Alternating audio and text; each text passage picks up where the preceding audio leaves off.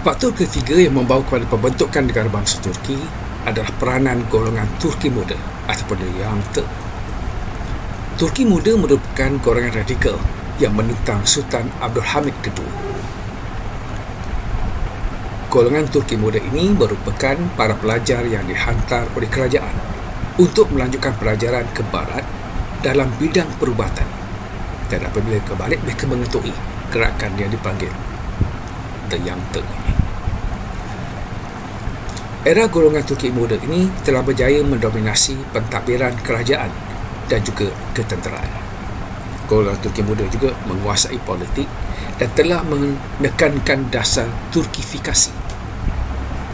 Antara golongan Turki muda ini yang membawa kepada perubahan ini menyebabkan kemerosotan kuasa sultan, seperti juga gerakan-gerakan lain yang terdiri pada Turki muda ini, seperti gerakan Utsmani muda dan juga gerakan-gerakan sekolah yang lain.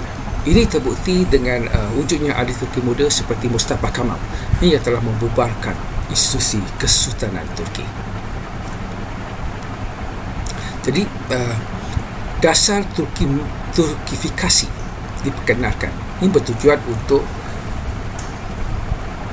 merealisasikan atau sebagai satu tindak balas ataupun reaksi kepada penentangan dan pemberontakan penduduk Kristian dan Yahudi yang terdapat di Turki.